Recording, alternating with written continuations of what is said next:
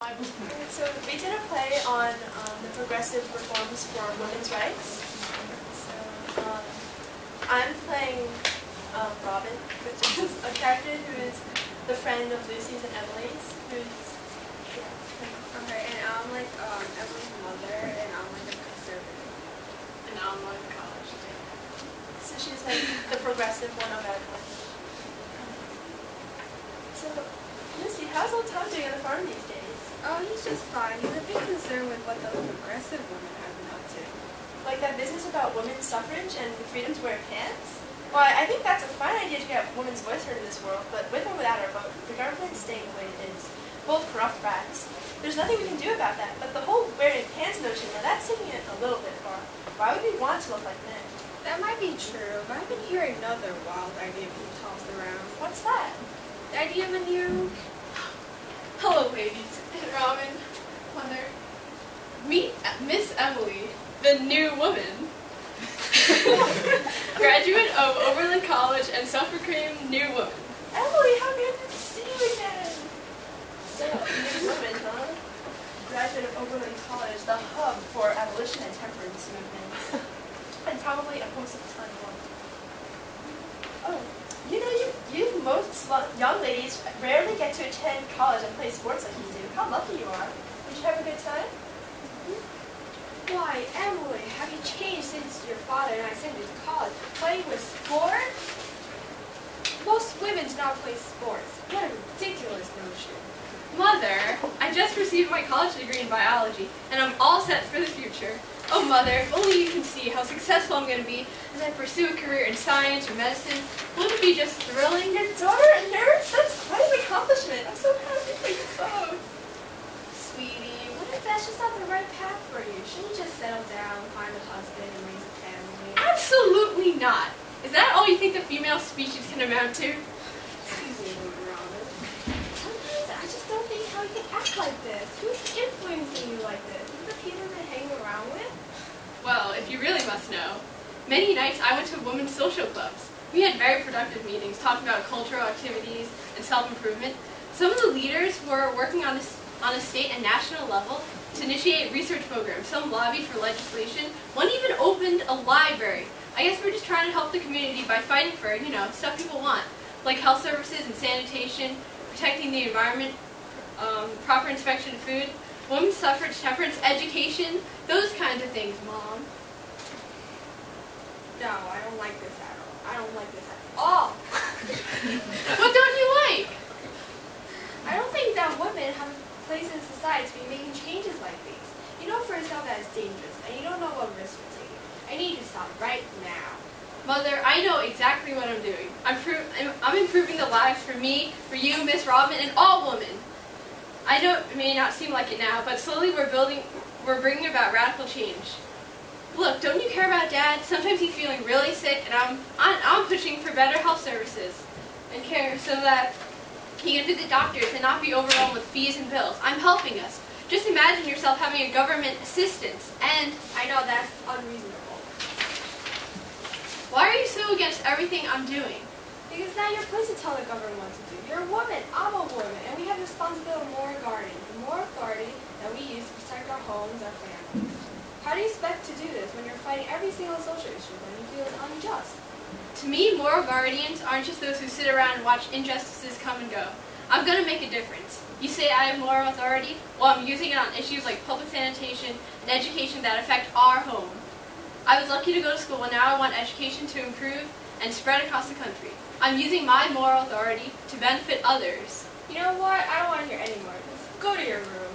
I need to ask for right now.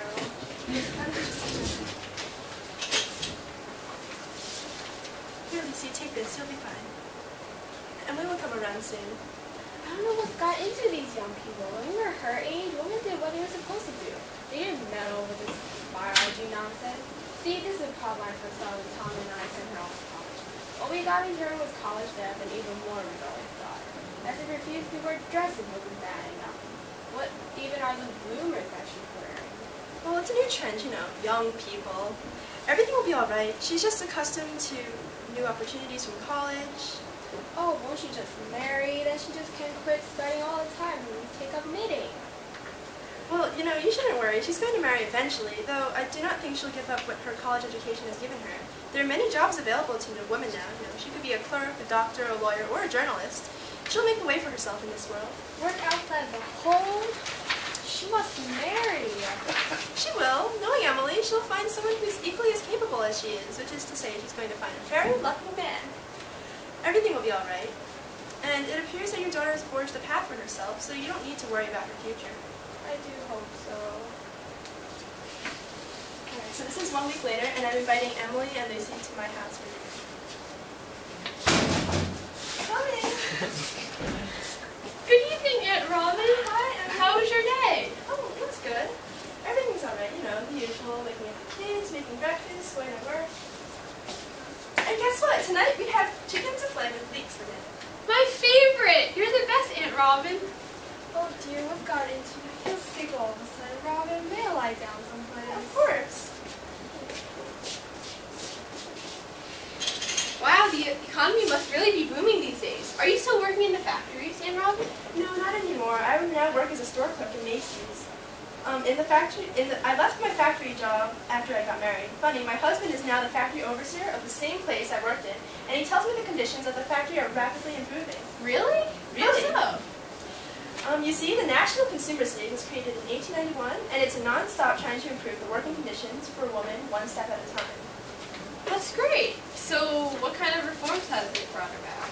So far, the women leading the group have worked to standardize minimum wage, and set a maximum number of work hours, and ameliorate working conditions. So, like years back, factories were cold, congested, it was awful, believe me. But don't get me wrong, there are still some factories that have yet to be improved, but there's definitely been a significant improvement overall in the past 20 years. So the National Consumer League, is it in collaboration with those African Americans? No, because the greatest fear is that people who still grieve the end of slavery may see our efforts as an attempt to create racial equality rather than women's equality.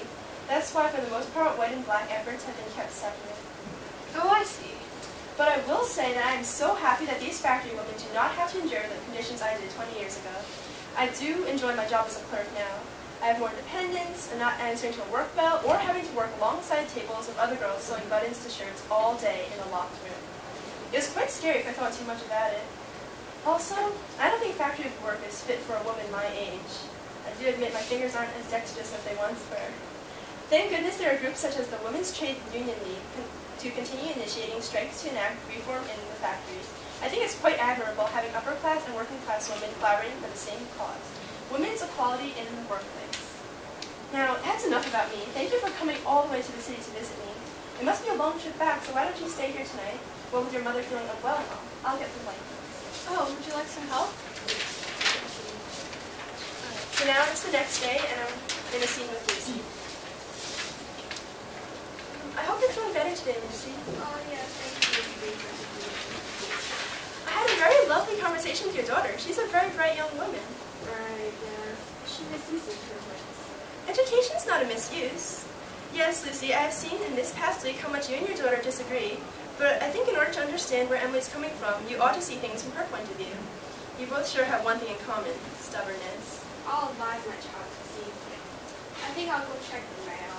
I know those bills and bills and more bills will come in from Aubrey. Oh, that's strange. Most of these letters are for Emily. From whom? There's a letter from the MBCL, also known as the National Birth Control Society. Open the letter. Are you sure? As much as I don't know or like what she's been up to, I'm not sure if I should be opening this. It's the only way to understand her better. I suppose so. It's from Margaret Sanger. Margaret Sanger, the one who founded the whole birth control movement?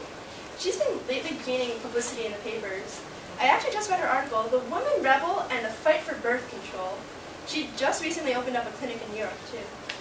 Dear Emily, thank you for so much for your support and friendship. Our league has done a great deal of work in New York City, lately aiming to censor pornography and prostitution and abolish white slavery, which is sex trafficking.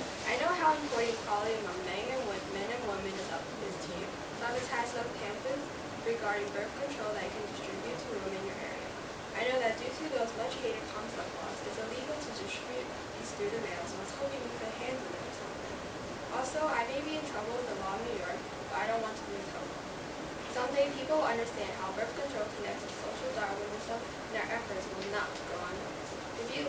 perhaps you can come and see my clinic and work with me sometime. Your dear friend, Margaret Sanger. Is Margaret Sanger also tied to the eugenics movement? I believe so. Most of those Thai people are just supporting it because they believe that those just pure genes should be allowed to pass on their traits to the children. I don't believe in all this scientific nonsense, but I think everyone should have the right of children. I mean, would it be really unfair? Would it be really fair if a child gets to hang around with others while someone else's child becomes an outcast just because he's born with an unhealthy body? I suppose. I know it's very controversial, so there's been a lot of debate about it. With all these reforms comes a lot of controversy because we're challenging traditional values and implementing new ones that we think will benefit society. So hopefully we'll all be able to one day reconcile the differences between gender relations and have equal opportunities for everyone. But it begins one step at a time.